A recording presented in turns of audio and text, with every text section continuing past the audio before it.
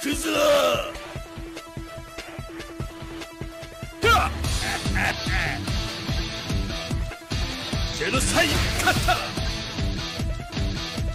What's up, everybody? Welcome back. This is Forgo, and today I'm going to give you the gist about imprint stones, where you actually farm them, how to level them up, where to get the resources to level them up, and so on. And specifically, we're going to be kind of focusing on the Guilty Gear characters, so that way all of you are well aware of which imprint stones you should actually use for each of these characters. And it's actually going to be pretty simple. So what is an imprint stone? Well, an imprint stone is a material that is used to level up characters.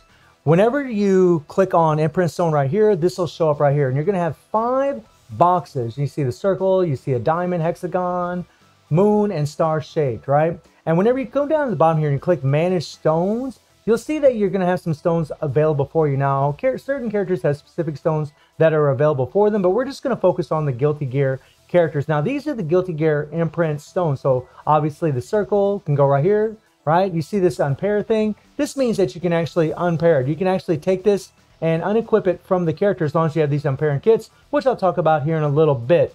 And that's something that's actually nice. So you could actually level up these stones. You could actually unpair it because they're binded to a specific character. Like right now, this stone is binded to Biken. So if I unpaired it, it wouldn't be binded to her anymore. And if I equip the same stone on Eno here, then it would be binded to Eno. And if I wanted to take that stone and put it on another character, I would have to have another one of these unpairing kits, unpair it, and then bind it to another character. Had a bit of a freeze there. That's the first thing that you need to know, that some stones you can unpair from characters, some stones you can't. Actually, all the stones you can unpair, except for like the gold imprint stones, like these stones right here, you cannot unpair. Once you equip one of these stones on any character in the game, they're stuck with them. Now you can take the stone off and put a different stone on them, but these stones here, you cannot unpair. So always be very leery and weary of leveling up one of these stones for a specific character. But when it comes to like collaboration characters, it's actually pretty straightforward and pretty simple. So where do you get the stones? Well, you get the stones for the collaboration characters in the event codex. You can actually click on here, and I have my Eno at A3, 3-star. So I'll click on here, and then we can collect all these little goodies right here.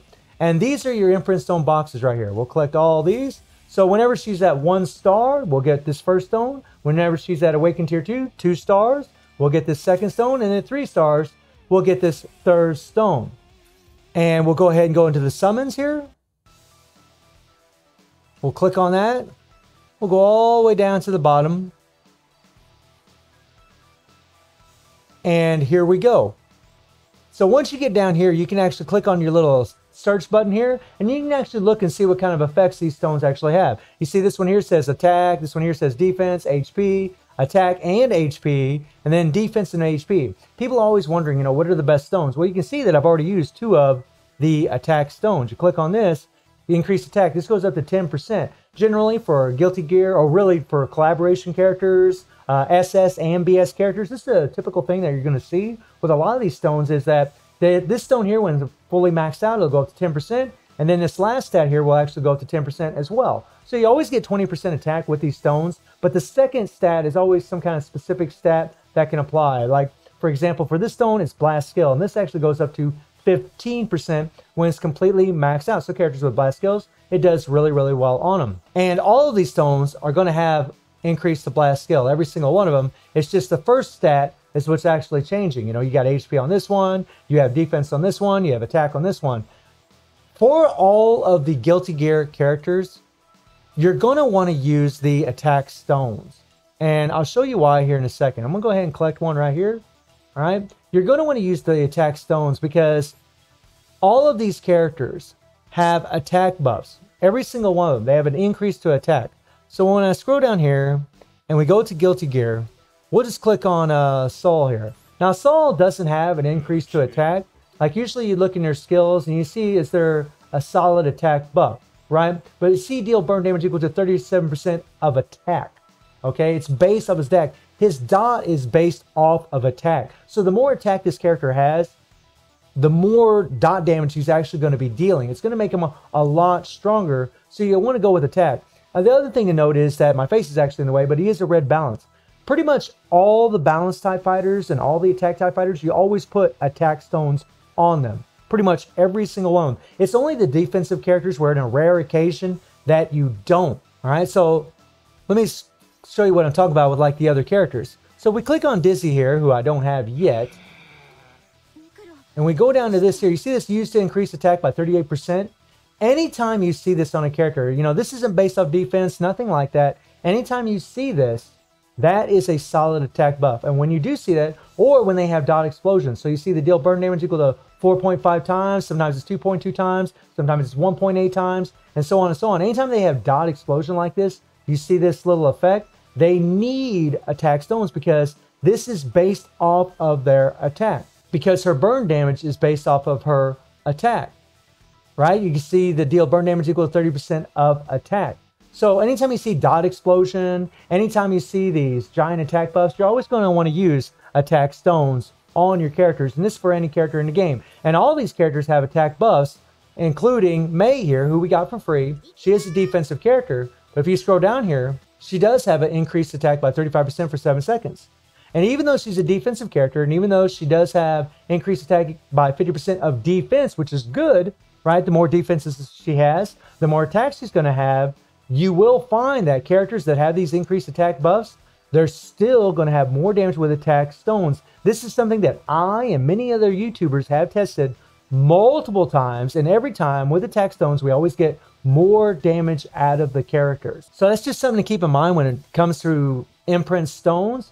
Pretty much always attack when you see the increased attacks, or if you see that dot explosion, almost every single time. Every once in a great while, maybe you'd look at a certain defensive character, and if they don't have a dot, if they don't have dot explosion, if they don't have an increased attack buff, just a solid increased attack buff, then more than likely they would use a defensive stone. But that's really the only case where you would use like defensive stones for your characters. Now, as far as leveling up an imprint stone, you have these 5 boxes right here. We'll just start from the top here. We'll click on profile so you guys can see from scratch. You click on imprint stone, right? You click on manage imprint stones, and then this box actually shows up. Now, we just collected that circular stone, or yeah, there it is right there, right? We just collected that. We're going to go ahead and equip it. And remember, once you equip this stone to a specific character, they're binded to that character.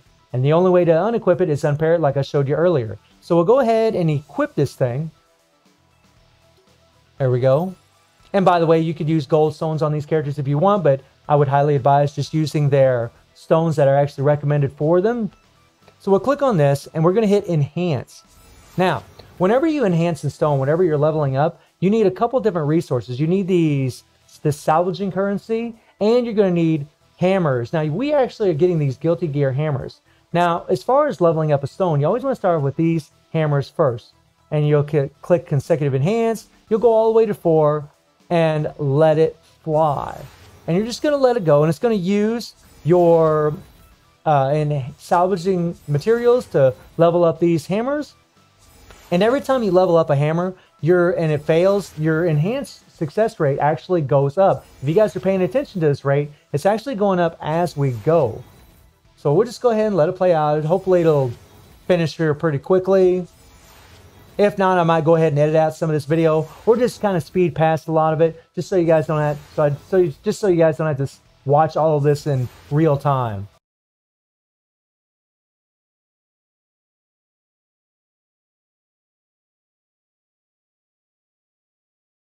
Okay, finally, that took a bit of time. Now, you want to use these stones right here whenever you're enhancing your imprint stones from level 4 to 6. So I'm going to go ahead and click on it because anything past 6, you can't use these stones right here. So we'll click Consecutive Enhance. We'll go up to 6, and we'll let it fly. And hopefully, whoa, nice. We got success immediately, which is pretty cool. Very nice, very nice. And I'll show you guys where to get the materials to level up these imprint stones as well. All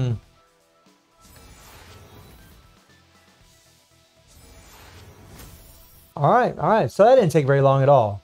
Very sweet. Now, once you get up to 6 here, then you're going to have to use your gold stones or these elite stones. These stones here actually will give you a higher percentage as far as your rate.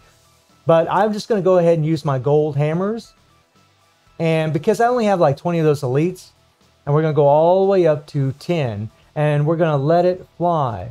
And once a stone reaches the level 10, you're going to get all the stats on this thing. Every single thing, and it's all going to be completely maxed out. And I'll probably go ahead and speed this part up, so again, you guys don't have to watch all of this in real time.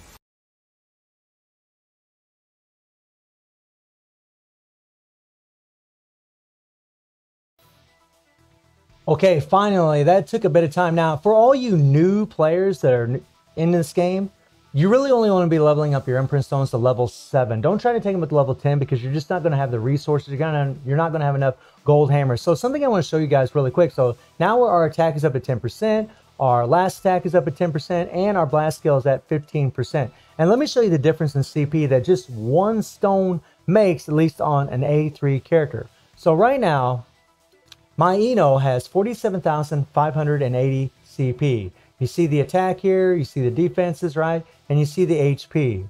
Now, when you take that stone off of her, you can see that we just lost 7,000 CP. And now we're at 40,000 CP. So that's the difference just one stone makes. We have 35,000 attack, right? And then we slap that stone back on her.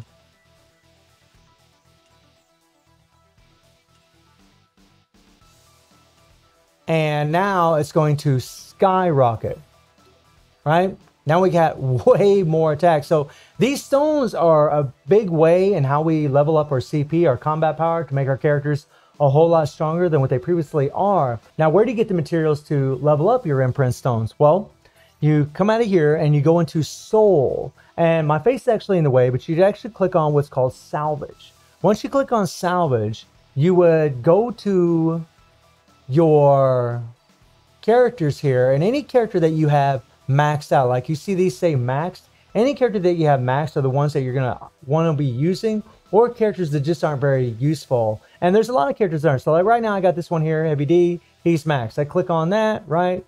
And then if there's any more, I would click on them and use them, and so on and so on and so on, right? And then I click on Salvage. And you can see I got 2,400 of these things. And for every one of these guys that I add, right, I'm going to be getting more and more of these. And you just click on Salvage. And that's where you're going to get these soul dust to level up your imprint stones. And as far as getting gold hammers are the same place where you're actually going to get your regular imprint stones, aside from collaboration stones or SS or BS stones. So one place is you're going to get them from Guild Raid.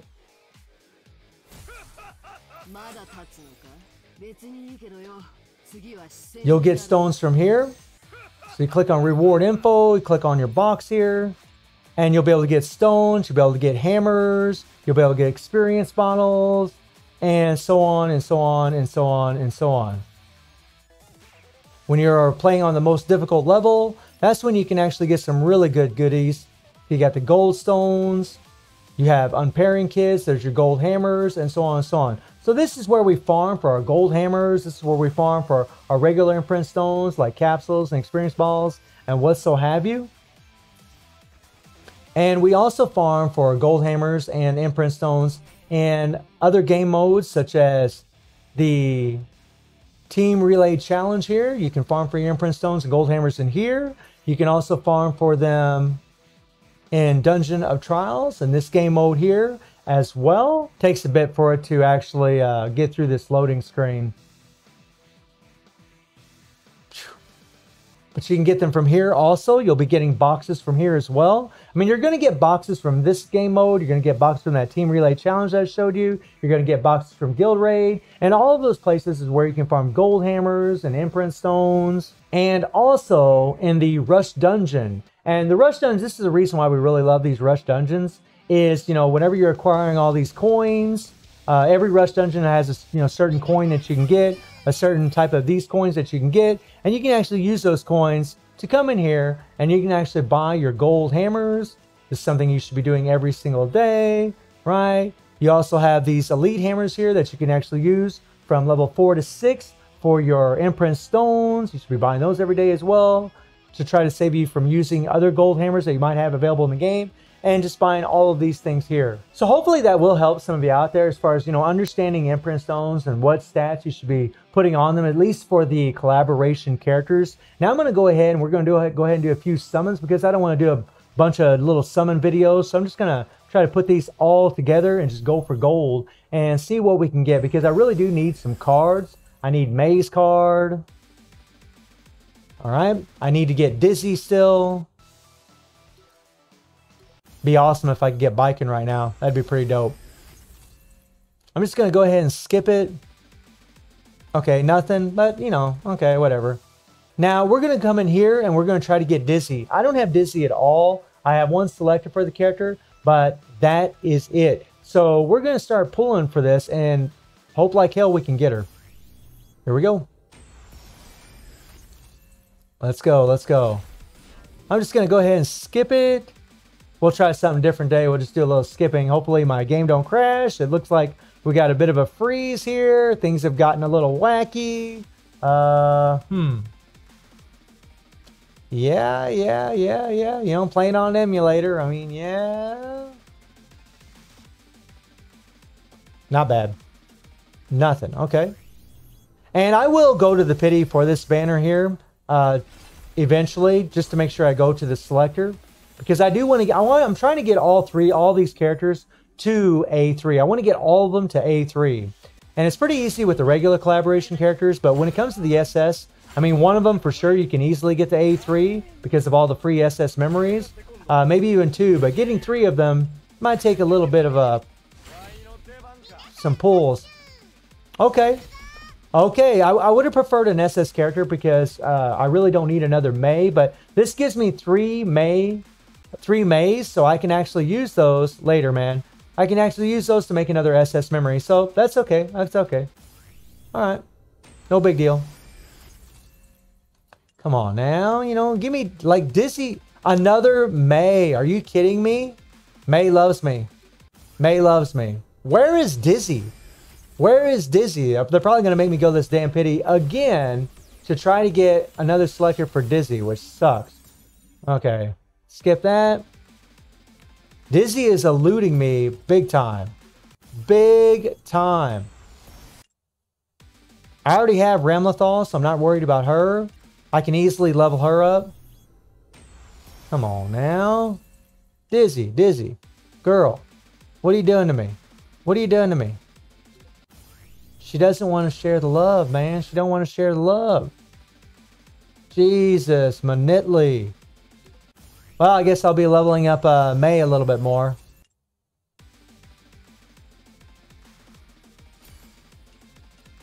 Absolutely terrible, guys. So, I mean, we got quite a few more pulls before we get to the pity, but it looks like I'm going to have to go to this pity, so that way I can get Dizzy, which sucks.